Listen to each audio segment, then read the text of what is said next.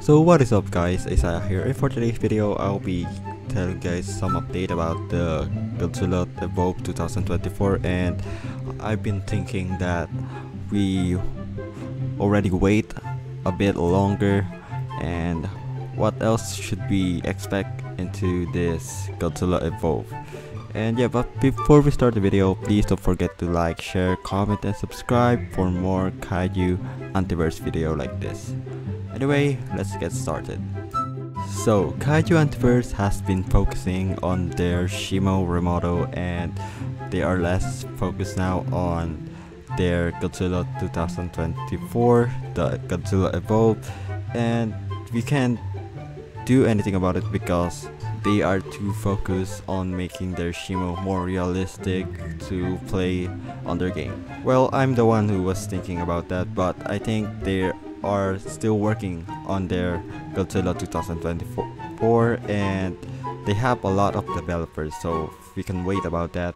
And I think they're gonna add more Kaiju in their game because this game is releasing about, I think, September, because they showed us the leaks for Shimo. And if you guys saw the video that has a Shimo teaser, you guys should be able to see when the game will be released. Well, this will be a short video, but I'm gonna show you guys their progress for their Godzilla 2024, the Godzilla Evolve. And here we go. So we have a clear picture for the Godzilla Evolve over here, and we can see the color correction and the color adjustment in their Godzilla Evolve. But I'm gonna show you guys the animation that they made in their Godzilla 2024, and here we go.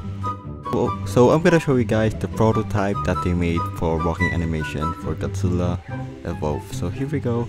As we can see here, the walking animation is also good.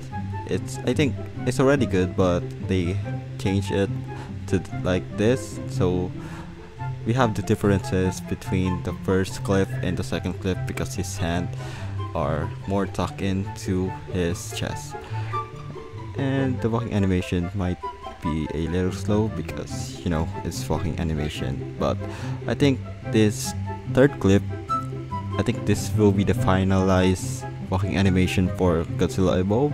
So what do you guys think about this walking animation that they made for Godzilla Evolve? I think it's pretty cool because he's just like a normal person now, and he's walking like this. And yeah, so please comment down below on what are your thoughts on this walking animation that they made. And yeah, that would be the video for today because I don't have a lot of news about Kaiju Antiverse, but I'm gonna post it if I have. But yeah, I hope you guys enjoyed the video, and yeah, that's all for today guys, and see you guys tomorrow. Goodbye.